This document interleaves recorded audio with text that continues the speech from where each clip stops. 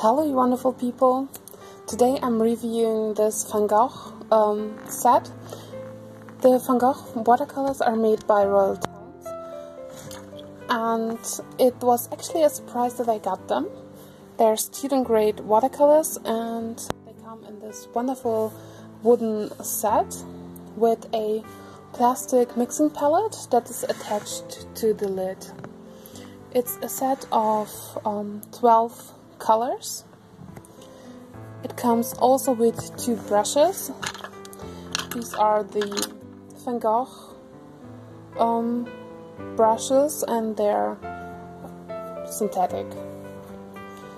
In the video they still have sizing on them, but I will wash that out and I will use those for painting today. Sorry if you can hear background. I have to keep the windows open because it's very hot. It's supposed to rain right now and I'm hoping for a little bit of fresh air. Obviously my neighbors have some fun out there. So the colors that come in the set are Chinese white, permanent lemon yellow, azo yellow medium, permanent red light, meadow lake deep, permanent green viridian, cobalt blue, ultramarine, which is a mix of PB29 and PW6. Let me check. Yeah, PB29 and PW6. Ultramarine deep, which is pure PB29, yellow ochre, burnt sienna and Payne's gray. Some of the colors are actually single pigments, and you will see this in the mixing, not in the mixing chart, but in the swatching sheet, where I also have noted the pigment numbers that you can see right now. Here you can see me swatching them out. I swatched them directly from the tube, as you've seen me squeezing them out on the palette earlier. They are pretty nice. The azo yellow medium feels a little bit chalky to me, but I think it's okay. The other colors were very nice and were very smooth. I swatched with the bigger of those brushes, where I had the problem that it doesn't hold so much water as I'm used to. That's why the swatches aren't as uniform as I used them to be with other colors. But I wanted to try out the brushes too. The brushes stained quite a bit during the swatching process, but what I liked about them is that they kept their point and have a nice spring to them. Actually, they're pretty nice to paint details, I think, if you don't need a lot of water to hold them. But that's not how I paint usually. Also, I'm sorry that the video has a little bit of a blue tint to it. It must be the light that I had here.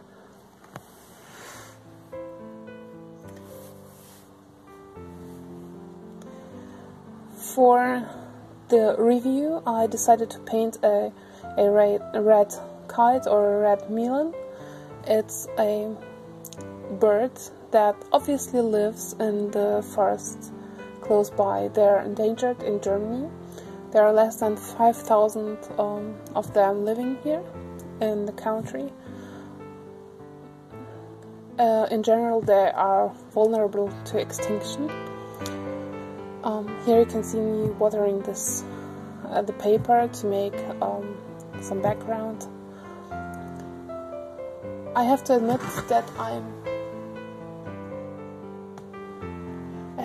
that I messed quite a lot with this bird, and it's all my fault. The problem was in the sketching process.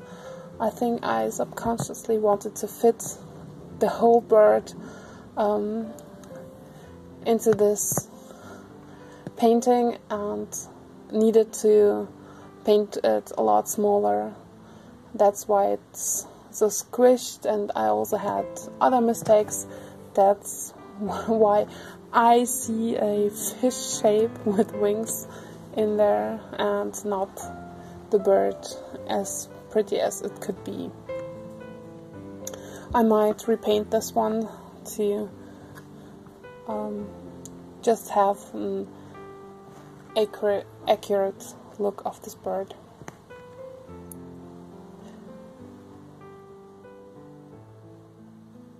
I have to admit that I really like the burnt sienna that comes in the set. It's lovely, it's an orangey tone, reddish brown that I really like, and it was also very nice to tone it down with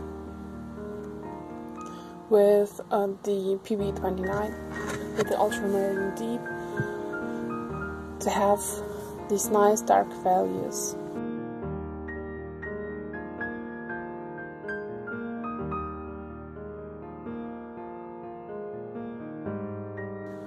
I think it started to rain.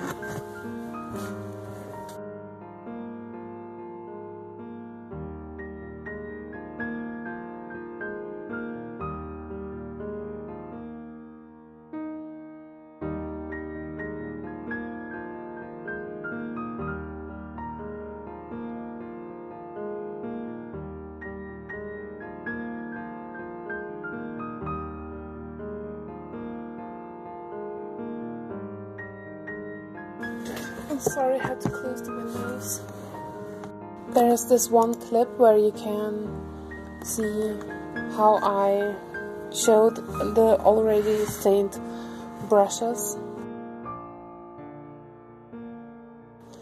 I think there were several problems when I tried this paint. It's also very hot, so the paper dries up very quickly. It's difficult to paint as loosely as I'm used to painting, but they performed very well. The paints are pigmented, they flow quite nicely. The only problem I had with them that they lifted so easily, which can be a good thing, but I'm not used to paints that lift that easily. So layering was a little bit difficult with them. Although I used the lifting properties in the end to lighten up some areas.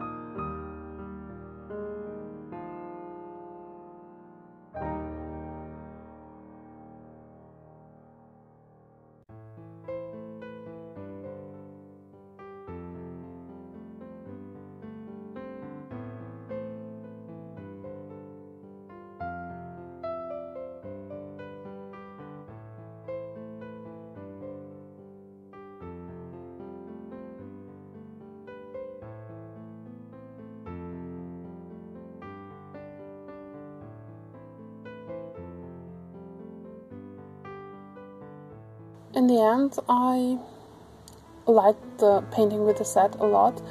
The color palette is quite nice. It inspired me to make some illustration work, which I will do with that. The light fastness rating that the company gives us is decent. It's all 1 or 2. Like it's supposed to be, the colors are supposed to be light fast. They're made with real pigments, which is always nice. They give us the information, and they use decent pigments in a decent amount for the paints. I think if this would be a set for a beginner, this would be an awesome set, to be honest. I would give it to anyone who wants to start out with watercolors. It's nice that there are tubes there. The paints dry up in the palette nicely and pretty fast. They stay put. It's not flowy. At the same time, they're wet very easily because I've let them dry overnight in the palette and had no issues working from the palette again in the morning.